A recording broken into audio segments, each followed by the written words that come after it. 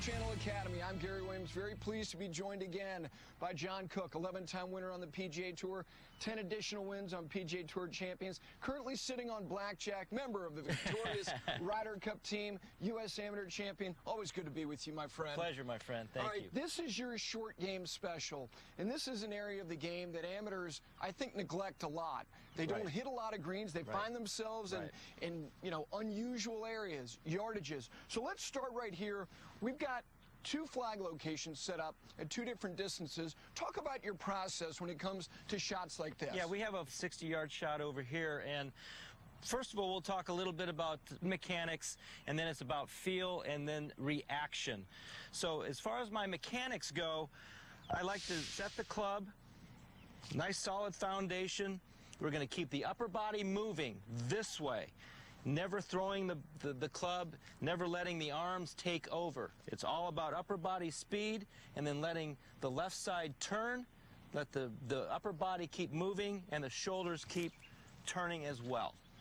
John, your setup on shots of this distance, is it similar if you're standing in the middle of fairway from 150, 160 yards as far as weight balance, alignment? Alignment's going to be a little bit left. Okay. Obviously, it's going to be a little bit left of the target. If we're going to the 60-yard target right here, my body's going to be aimed a little bit to the left, and that's going to allow my upper body then to keep turning to the left and holding that face of that club, right as square as possible, and not letting the arms and the hands take over. So I'm going to line a little bit to the left, but I'm going to get that club nice and rotated. I'm going to hold that and let my upper body then take over and keep turning. Okay, let's see a few. Couple here, 60-yard shot.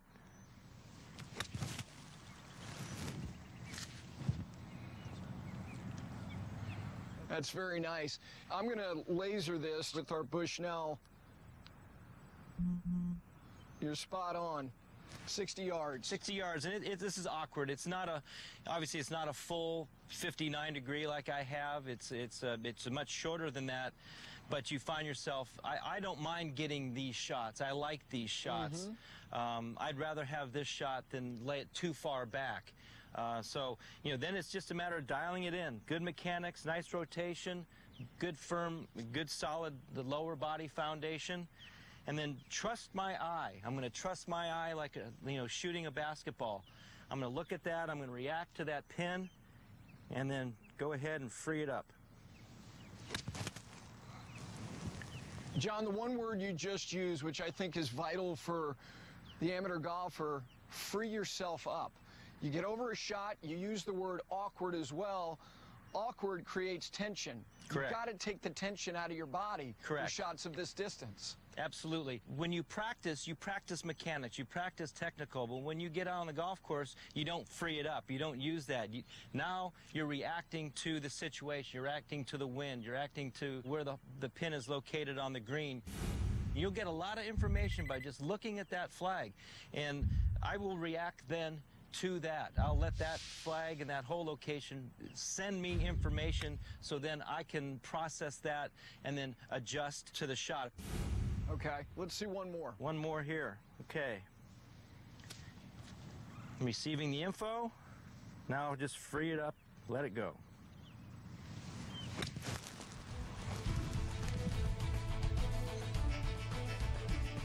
There we go.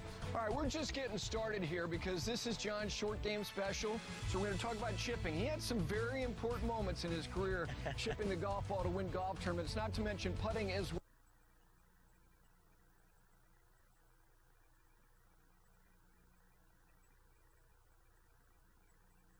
Sandy, it's a little bit wet, and if you pulled out anything but putter, it's disaster. So if I'm only this far off the putting surface and I only have to go to this whole location right here, I'm going to putt this maybe 100% of the time. Wow.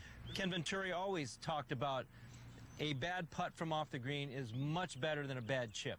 So when you try to do that, you'll save shots around the green. You won't be pitching the ball from all over the place. Okay, before you putt a few, you roughly have the same distance from the edge of the putting surface and then from the edge of the putting surface to the hole.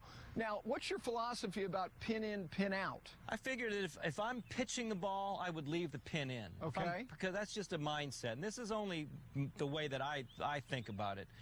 If I'm putting the ball, I'm basically reacting like I'm on the green, and I would have the pin out. Okay. So I would take this pin out for sure. So my main objective is just to feel what this is going to do to get to the putting surface. Okay. And because there's going to be a little bit of pace going through here, all you want to do to continue that pace is to get it on the putting surface, then it will roll out. Okay, let's see a few. Basic putting stroke. I'm just now feeding, information is feeding to me that's a little bit slower here for this first 15 feet. So I'm really concentrating on getting it through this first cut.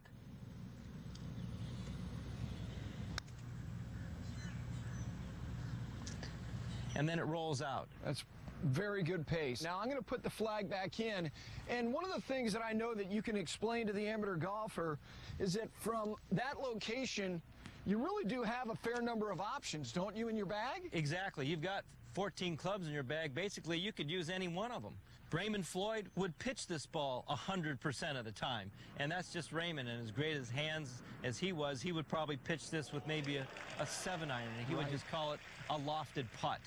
He would use a putting stroke, and he would do that. And hey, when you have hands like he had, I would do it. You got a little nervous hands, you feel a little bit nervous about what's going on, I grab that putter 100% of the time. Okay, so outside of the putter, what would be your other option from right there? Grab it out of your bag. There's a couple things I might do. I might take out a 7-iron and do what Raymond would do, and that's just a full putting stroke, but you're putting with loft, as he would say.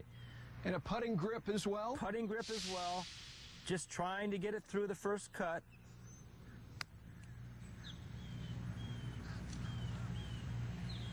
That for me would be acceptable, and it's 5 feet. Sure. And that was pretty good. You just don't know if you're pitching the ball how it's going to react once it hits in the grass. Okay. The other option, now you take out hybrids. Everybody's got a hybrid now. Yep. This is my 3 hybrid. What's the degree of loft on that club? This would be 17 degrees.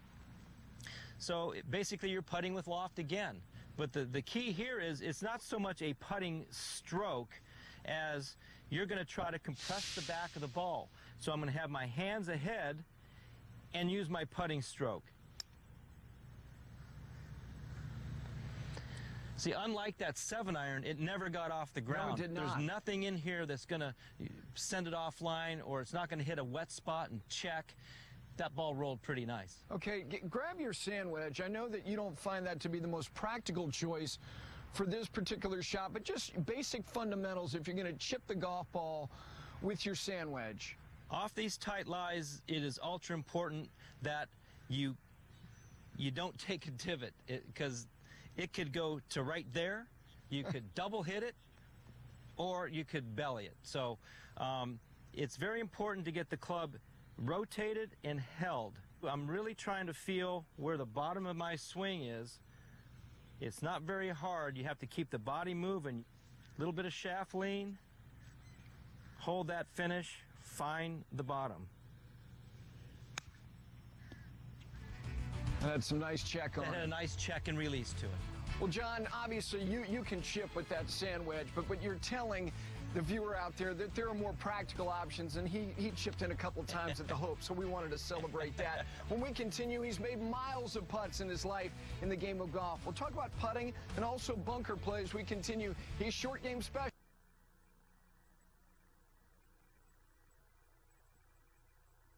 We'll put it on somebody else's bill. All right, let's wrap this up. Weeds.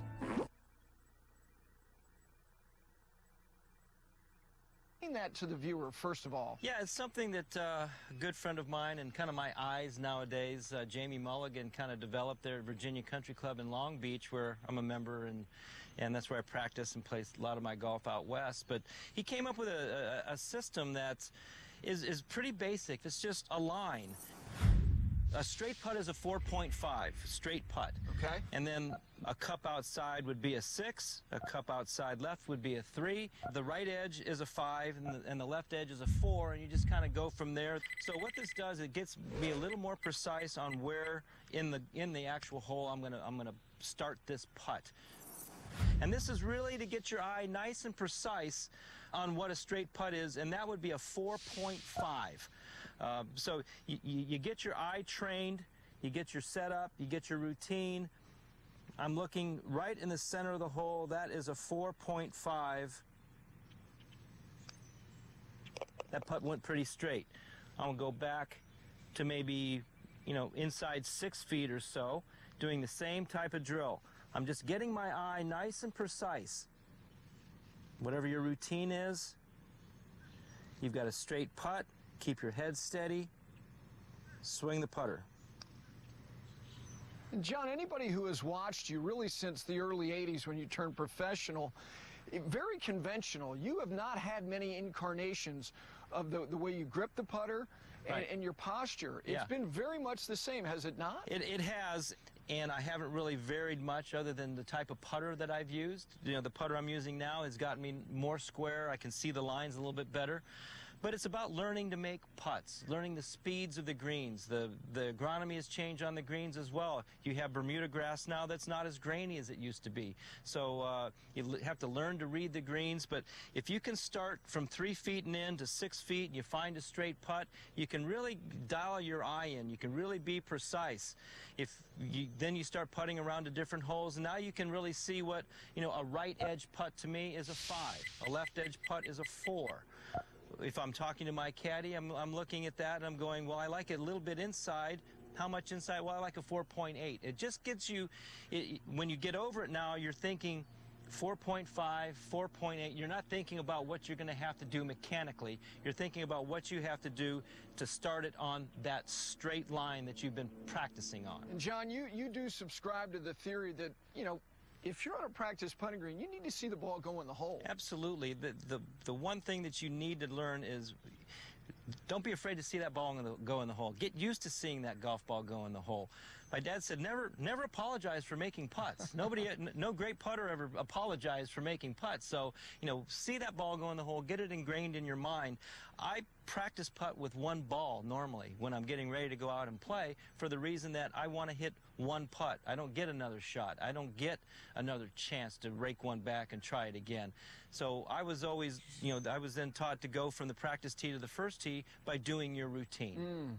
Those are the types of things psychologically that get you ready to do what you're going to do when you go out and you play competitive golf. When we continue here on Golf Channel Academy, bunker play, it's so vital to be adequate.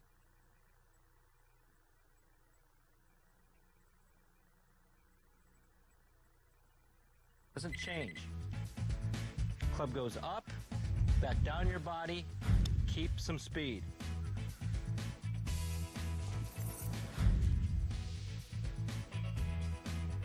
Body left, keep that angle right there. Face is pointed towards the hole location. Keep some speed. Welcome back to John Cook's Short Game Special on Golf Channel Academy. And John, we talked about some short distance putting. Now let's talk about putting for distance. You've got a 45-footer here. Take us through your approach as you have a putt of this distance. Unlike short putts where you have to get speed and direction right to make putts, you're not really trying to make these. These happen. So you really want to get the distance correct. You want to get your pacing right. I walk off my putts. I do pace my putts. I've paced this off at 15 steps, 45 feet. So now I've got a feel. I've hit putts on the practice green. I kind of know what the pace is going to be. So I do pace off putts, so I have an idea of exactly how hard I need to hit these putts. You're not trying to make these. If they go in, fantastic. If they don't, you know what? You run up, you tap it in. That's stress-free. So I want to do all my work here rather than just get it up there and then do all the work from there into the hole. So I know that this is 45 feet. I've paced it off.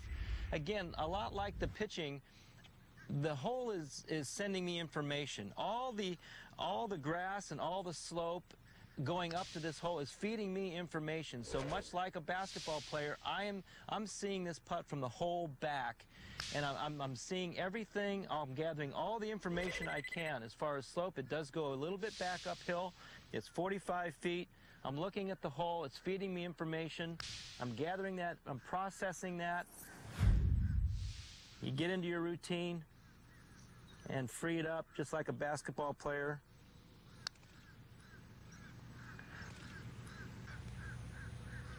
Okay, I can run up there and tap that one in. Not much stress. And John, amplify your point about the fact that you know, if it goes in great, you know, the better putters on the PGA Tour, you know, make roughly 1 of 10 from this distance over the course of a season on the PGA Tour, about 10%. Right. Now, do you subscribe to what Jack Nicklaus always thought, that 3-foot circle, that if you accomplish that, you've accomplished your goal of putts of this distance? That's a good place to start. But again, I really want to be precise. Like I mentioned, I want to do all my work right here. I don't want to have to go up and then stress about the next one. Golf is stressful enough. I want to make sure that my work is done, my process is allowing me to run up there and have it, you know, 2 feet and in. 3 feet is absolutely acceptable when you're 45 feet or longer. Absolutely. I want to get it a little bit more in where I don't have to stress on that second one. So again, I'm gathering the information. I know this is 45 feet. It's going back uphill just a little bit. Even on my practice stroke, I'm still looking at the hole, processing everything that it can possibly give me. You know, if anybody notices with you, you just said it, you're looking at the hole during your practice stroke. Why do you think that's important? I just think it frees up your putting stroke. It frees up basically all the information that you're getting. This is something I did work with Bob Rotella a little bit. We've talked mostly about putting and routine, and he equated, I did play basketball, I was a good shooter. Use those athletic talents and that athletic ability to get into your putting and your other parts of your game. So, you know, being a good shooter, I'd look at that rim, I would, you know, just let the rim feed me all the information, process all that information, and what it does, it just frees up your stroke. You're not, I'll look down at the hole, I'll look back down my line, and then I'm ready to go. You know, basically what you're saying, John, is that, you know, when you're looking at the hole with your practice putting stroke, it's then, you know, getting into your system, into your motor patterns to determine the length of your stroke. Your visualization transfers to your body. Exactly, and I think if you stand over the putt and you're not looking at the hole, all you're doing is you're trying to figure out your stroke, you're trying to figure out your routine. Well, you've already done that. I'm trying to free things up. Again, just process the information, look down the line, and as soon as your eyes get back to the ball, off you go.